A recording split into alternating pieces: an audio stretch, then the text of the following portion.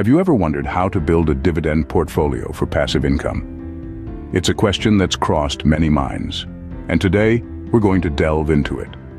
The world of investing can be a vast and complex universe, but the beauty of it is, once you grasp the basics, it all starts to make sense. A dividend portfolio is one of those concepts that's as straightforward as it is powerful. It's a collection of investments, but not just any investments. These are dividend-paying stocks, the kind that regularly reward you with a slice of their profits. And what's even better, this profit, this income, it's passive. That means it comes to you without you having to trade your time for it. The importance of investing and having a dividend portfolio can't be overstated. It's a ticket to financial security, a cushion for your future, a means to achieve your financial goals. Understanding the basics is the first step towards financial freedom. So, what exactly is a dividend? Well, in the simplest terms, a dividend is a payment made by a corporation to its shareholders, usually in the form of cash or additional stock. Picture it as your share of the company's profits being returned to you. Companies distribute dividends out of their earnings. If you own shares in a company that declares a dividend, you'll receive a portion of the profits based on how many shares you own. Now, you might hear terms like dividend yield and dividend payout. Here's the difference. Dividend yield is a financial ratio that shows how much a company pays out in dividends each year relative to its stock price. On the other hand, dividend payout is the amount of dividends paid to stockholders relative to the net income of the company. And why are dividends important? Dividends can be a great way to generate recurring income. Now, how do you choose the right stocks for your dividend portfolio? It's like selecting the ingredients for a perfect meal. You want quality, consistency, and a good blend of flavors. In the world of investing, this translates to researching companies, assessing their financial health, and their ability to consistently pay dividends. Let's start with the importance of research. It's not enough to pick a company just because it's well known or because it's been around for a while. You have to dig deeper. Look at the company's business model, its industry position, and its future prospects. Is it a leader in its field? Does it have a sustainable competitive advantage? These factors can significantly impact a company's ability to pay dividends consistently. Now, let's talk numbers. When evaluating a potential dividend stock, there are three key factors to consider: dividend yield, payout ratio, and dividend growth rate. Dividend yield is simply the annual dividend payment divided by the stock's price. It tells you how much bang you're getting for your buck. But be cautious. A high yield could be a sign of a struggling company.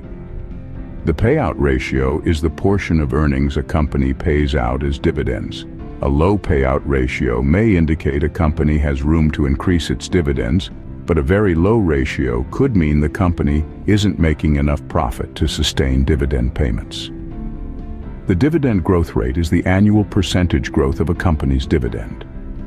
Consistent dividend growth is a good sign, but remember, past performance doesn't guarantee future results.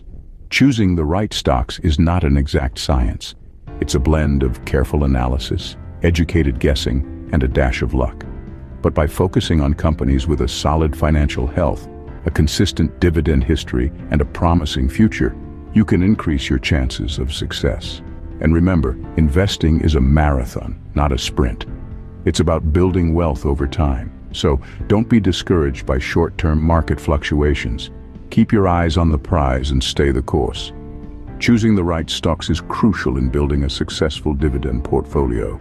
If you're finding this video helpful, don't forget to hit the like button and subscribe to our channel for more investing tips and tricks. Your support helps us create more content like this. We're here to help you navigate the world of investing, from understanding dividends to picking the right stocks and diversifying your portfolio. We also value your thoughts and experiences, so feel free to leave a comment below, share your investing journey, or ask any questions you may have. We're all here to learn and grow together. Remember, investing is a journey, and we're glad to be a part of yours. Stay tuned for more. Ever heard of the saying, "Don't put all your eggs in one basket"? This old adage rings loud and true in the world of investing. It's what we call diversification. Think of diversification as spreading your investments across a variety of assets. It's like a buffet where you sample a bit of everything instead of just filling your plate with one dish. Why do we diversify? Two main reasons: risk management and potential return enhancement. By spreading your investments across different sectors, industries, and geographical locations, you limit the impact of any one asset's poor performance on your overall portfolio. It's a safety net, if you will. At the same time, diversification can enhance your potential returns. Different assets perform differently under varying market conditions. So while some of your investments might be having a tough time, others could be thriving. Remember, investing is not just about picking winners, but also about managing risk. And that's where diversification comes into play. Diversification helps to spread risk and maximize potential returns. Scene script. Let's move on to the exciting part, building your portfolio. Imagine you're constructing a house. You wouldn't just throw together a few bricks and cross your fingers, would you? No, you'd need a blueprint, the right materials, and a solid foundation. The same principles apply to building a portfolio. First up, buying stocks. This might seem daunting, but it's as easy as shopping online. Simply choose the company you want to invest in, decide how many shares you want, and click Buy.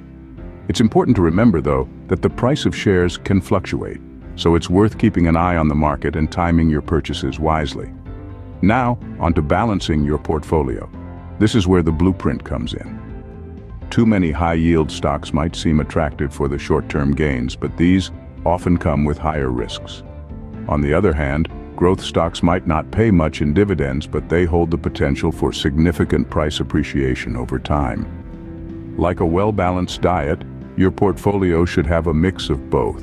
This way you can enjoy the immediate benefits of high-yield stocks while also investing for long-term growth. Let's not forget about the magic of reinvesting dividends.